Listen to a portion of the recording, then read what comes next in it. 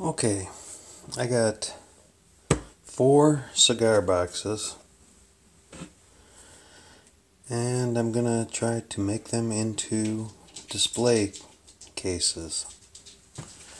I've marked on the boxes an outline that I'm gonna cut out. I'm gonna use a Dremel Multi-Max tool to cut these out. Got it set up here. I'll cut these out and then I'll show you what I do next. Okay, I've cut out the tops of all my boxes.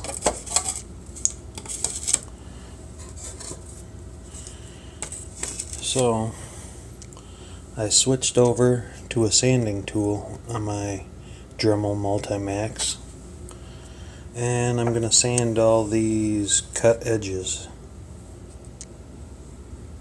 and then I'll show you where I'm at. Okay, now I've sanded down all the edges, and then I took a damp rag and wiped all the dust off because I'm going to get ready to paint these black.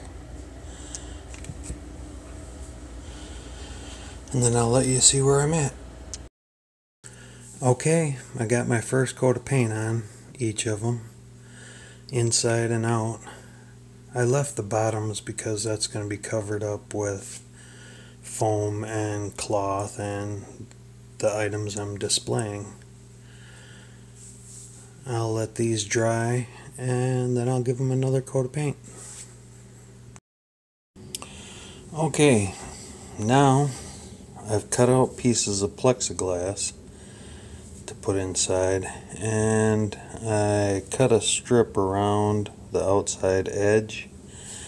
I want to leave the protective plastic on as long as I can, but where I'm going to be gluing this down to the inside of the cigar box, I cut the plastic protective cover off.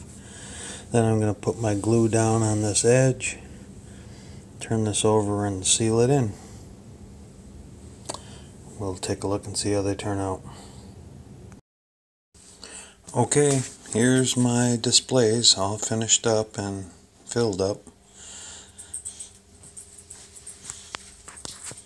These are all items I found in the little unincorporated town that I live in.